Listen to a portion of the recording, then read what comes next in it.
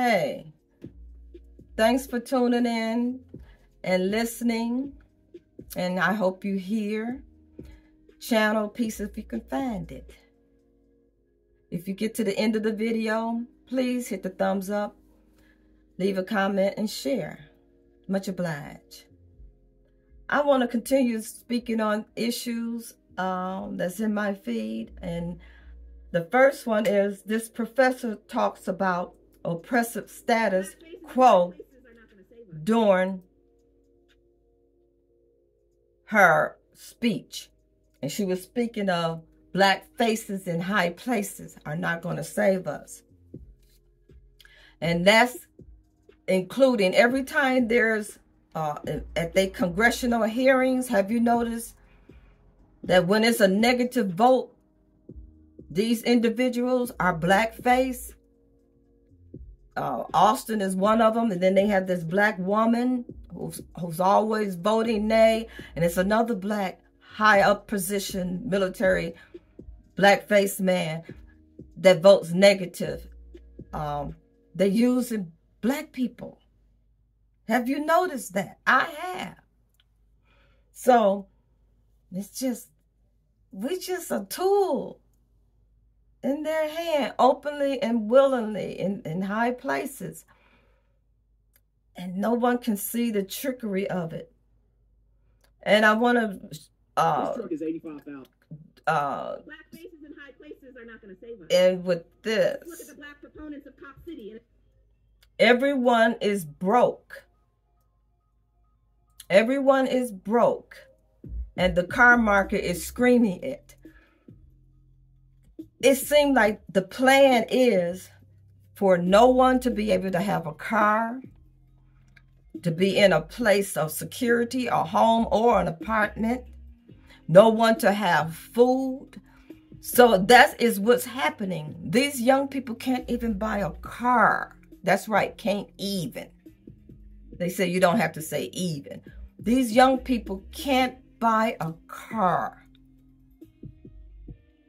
Nothing. I mean, they do have something under $15,000. You can catch great deals, because I'm stuck there too. Never to buy a car over $15,000. I'm just from the old school and refuse to do it. Always get low mileage 5-year-old cars. You can find them. I was told that they don't get blown out until after 60,000 miles anyway. And then when you buy a new car, as soon as you drive it off the lot, it has devalued.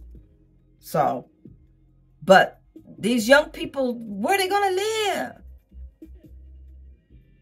How can you have a family when you don't have a place to live, don't have a car, can't go to school, don't know what to go to school for? It doesn't look good. So, is something wrong with me for sharing it? It doesn't look good. Everyone is not looking at the clowns juggling balls. They think about things like this. People are losing their mind. People are depressed and suicidal because they can't pay their lights, their gas, their water. They got children. They're living in their car, which I don't understand. How can children go to school if they don't have an address? All these things are happening right here in the USA to citizens.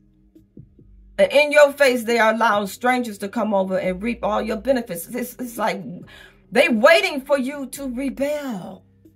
They telling you, and they are marveling at your patience. They are. People are losing their minds, and they know that. People are depressed. Peace if you can find it. And it's on purpose. It's on purpose. That's the thing. It's all been planned, and it's working like a charm. And the religion is not helping. People keep praying, and they'll talk about something catastrophic that just happened.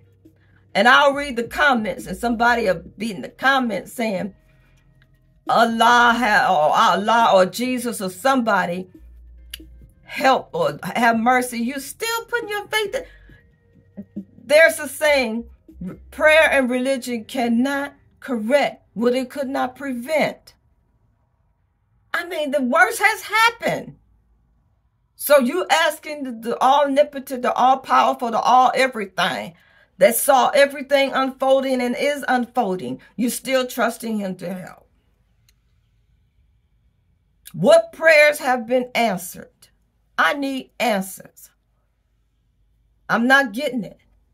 And there's nothing wrong with me for thinking like this. I just marvel at those who are going through pure hell. It's just, I don't get it. I just don't understand it anymore. I just don't get it. I just don't get it.